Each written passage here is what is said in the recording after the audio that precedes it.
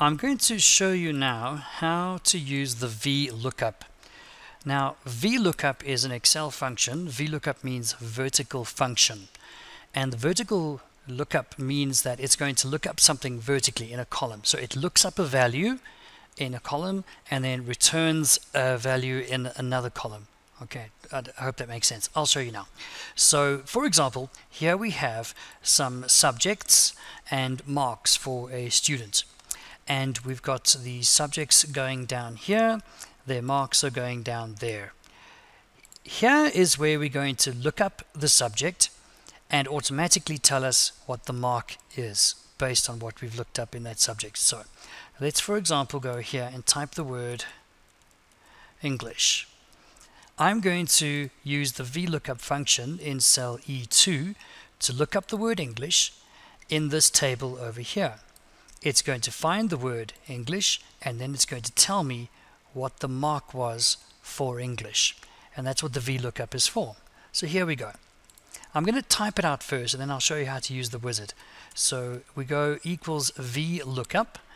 What am I looking up? What value am I looking up? Well, I'm looking up the word English. Again, we use cell references as much as possible.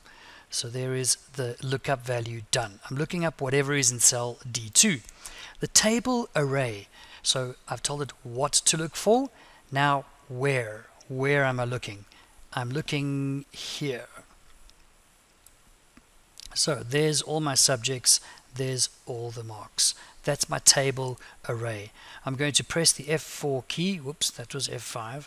I'm going to press the F4 key to make my range absolute. Okay, fixed.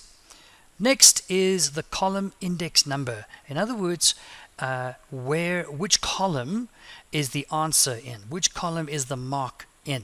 Is it the first column or the second column? And we're not talking about column A, column B, column C, because this table could be anywhere. So it's the second column in my selection. Here's the first column in my selection. Here's the second column in my selection. It's the second column that I want. So that's my column index number. Index number is 2. The last one is, am I looking for an approximate match, which is true, or am I looking for an exact match, which is false? In other words, is it a range that I'm searching, a range of numbers, or is it an exact answer that I require? In this situation, the range lookup is false because I need an exact match. I need to know exactly what is the mark for English. I'm not looking up any range of numbers. That we'll do in the next video. So finish that off there and let's have a look. Perfect. I've typed the word English in there and there is the mark there. If I type in let's do maths, for example, and press enter, you'll notice that that has changed automatically. Just to recap, the VLOOKUP function, the lookup value is what am I looking up, the table array is where am I looking it up, the column index number is which column is the answer in, and the range lookup is it a range of numbers or is it an exact match that I'm looking for, and that's true or false.